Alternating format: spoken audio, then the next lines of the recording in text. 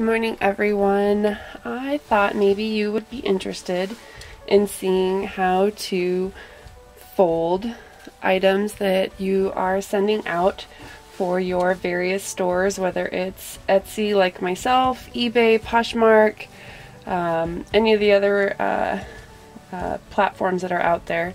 So I have this beautiful dress that is going over to England, and I will fold it up and show you how I ship it out. So to start off with, I fold it in half.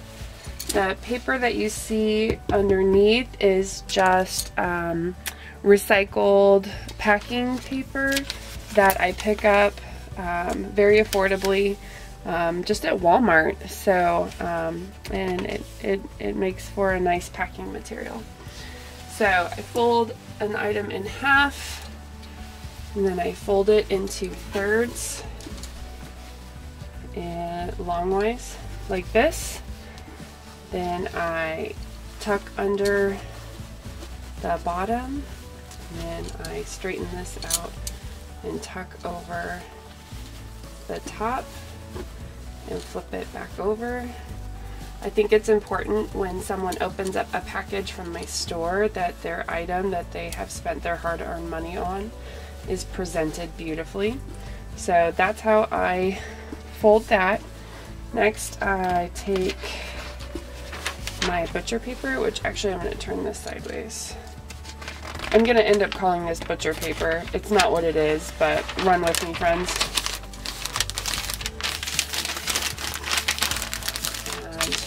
Under the ends. I want you to see what I'm doing here. See how I'm turning that top corner into a point and bringing it down, and it looks like an envelope. When I turn my paper over, I take some, this is just cotton twine. I picked up a large roll of it probably 2 or 3 years ago from a company called Uline. It's probably the best 16 bucks I ever spent. And then I flip it over and tie it like a present, because who doesn't want to open up a beautiful package that looks like a present?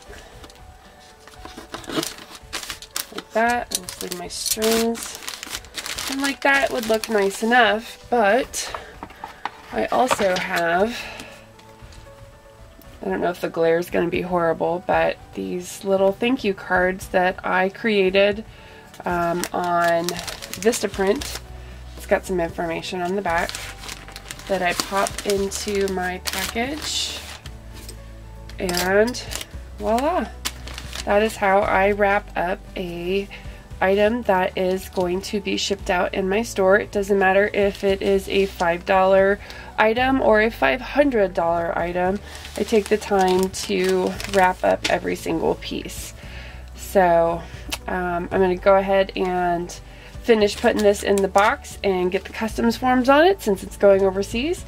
And I hope that this video has been useful, interesting, and perhaps has blessed you. Have a great day.